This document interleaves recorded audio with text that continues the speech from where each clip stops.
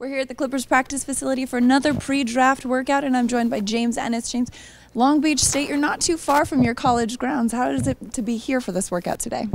It feels good just to be here because I'm like right up the road, so basically it's like home, so I'm a lot comfortable. Now, you've gone through this process for a couple of weeks now. What have you noticed about this whole process leading up to the NBA draft? I know just you have to stay focused. If you mess up, you have to continue just to move on and don't just worry about the play you messed up. Just main thing, stay focused and hungry and always compete at a high level. And looking at today's workout and what you were able to put on the floor today, what do you think your strengths were that stood out? Just my speed, my defense, my energy, and I have the ability to shoot the ball and find other guys.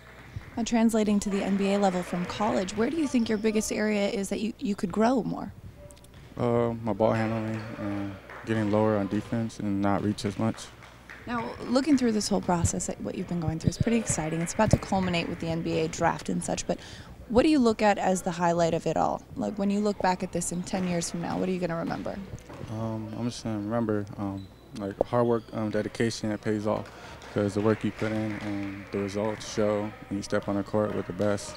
And I put a lot of work, and I'm just thankful I get this opportunity.